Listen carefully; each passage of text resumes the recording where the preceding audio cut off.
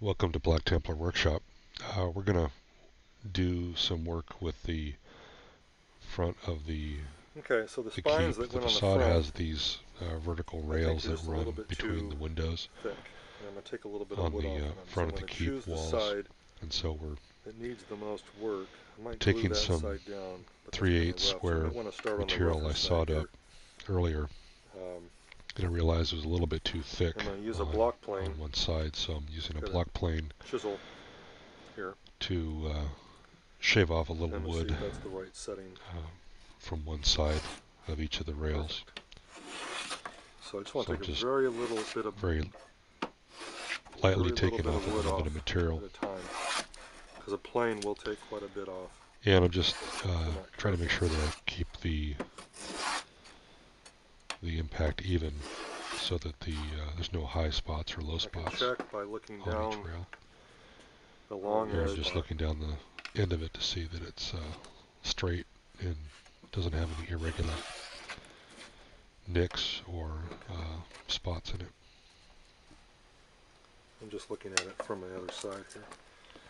I probably could have purchased some balsa wood that was closer in dimension, but I didn't have any at the time, so I just cut this down to shape from some 1x2 pine. It's going to be even. So here I'm just finishing up some that's a little remainder. narrower. I think I've done 2 or 3 of these things. Now.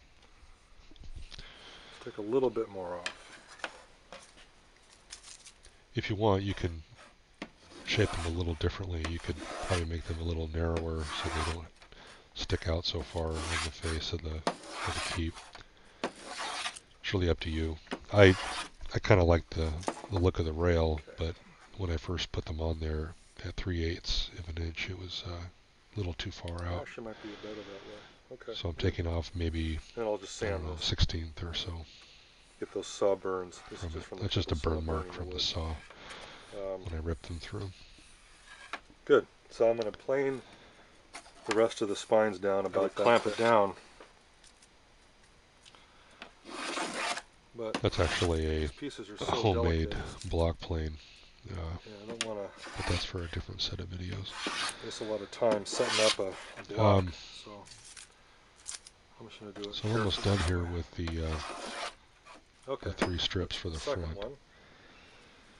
And I'm going to keep going here. Finish up the last one, I guess, here. This side's pretty rough. Try to work on the side that's the roughest, because the plane will take off any of the rough surface. Those 3 will go up here on to sand. So here we are trying to place the finished tower. Oh, that's a lot better. Rails on front. That looks a lot better than it did before. And I'm just taping them in for It'll sand the surface. The masking tape. Little burrs off of I think I mentioned this before. Use the masking tape just to see how they all look here. Mock up the design that I want. And you can do something similar. You can use tape, or you can even glue it in if you want. But the tape's a lot easier to undo later after the fact if I want to change something.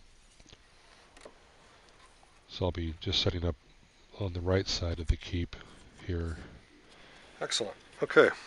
To see how it looks. And then I'm also going to be checking out the tops of the rails. I wanted to put points on them.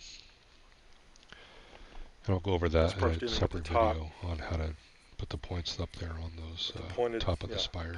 Points on the top of the spines. Sand the surfaces and get them ready to attach onto the front of the face of the walls there.